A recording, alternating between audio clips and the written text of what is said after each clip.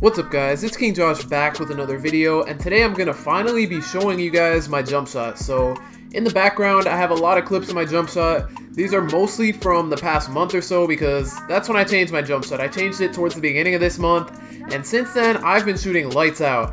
Sometimes I get full bars that aren't green, I hit them, sometimes I green, and sometimes with this jump shot I don't even full bar the shot and I hit it. And that's kind of crazy to me because I'm a playmaking post scorer. My mid-range is in the 60s. I think it's actually in the low 60s. It might even be 60. So some of these shots that I hit that aren't full bar, I guess it's just a jump shot. I have no idea. And a lot of you guys have been asking for my jump shot, so today I finally have it for you. So here is my jump shot, and I actually do use the LaMarcus Aldridge base. I think it's one of the best bases in the game, along with base 11, which I actually used to use before this, but I personally like LaMarcus Aldridge's shot better.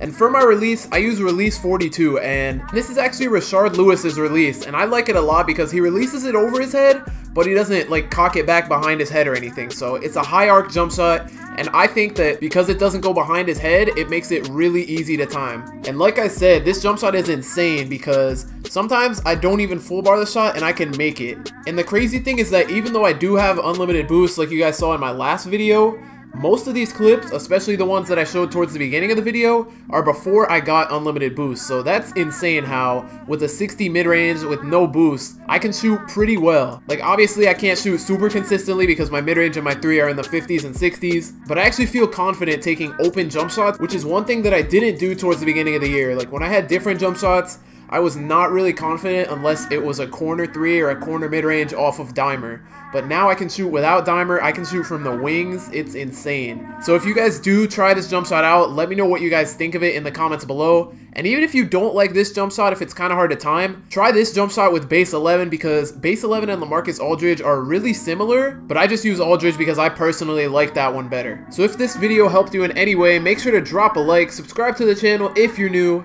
and I'm out. Peace.